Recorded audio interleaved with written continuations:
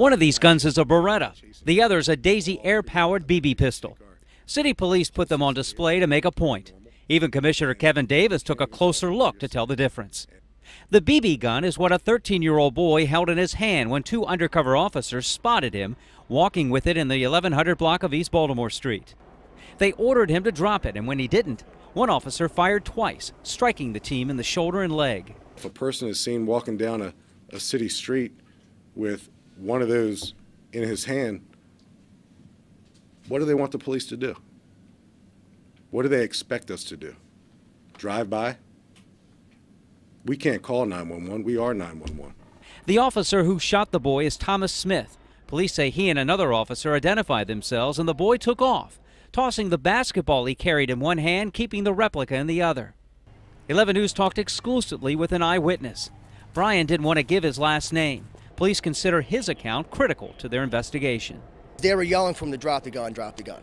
The kid turns around in a motion like this, but the gun is going towards not towards the police officers. And he said, "It's not real." I heard him yell, "It's not real." And that quick, the male officer shot him twice. Police do not consider replica guns toys. They don't sell them at Toys R Us. They don't sell them at Lionel Kitty City. My point is, you're not going to go to a children's store and find that gun. City ordinances prohibit minors from possessing a gas or air-powered pellet gun. The Daisy website says this model can't be sold to anyone under 16. The greater conversation really is what is a 13-year-old doing with one of these in his hand? The commissioner also addressed community concerns about how officers treated the boy's mother. Emotions run high. So the fact that the police officers on the scene made a decision, a judgment call during a very volatile scenario to temporarily restrain the mom with handcuffs.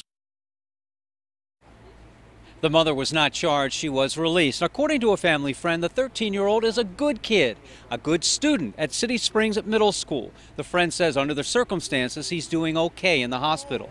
The family has Billy Murphy as their lawyer now.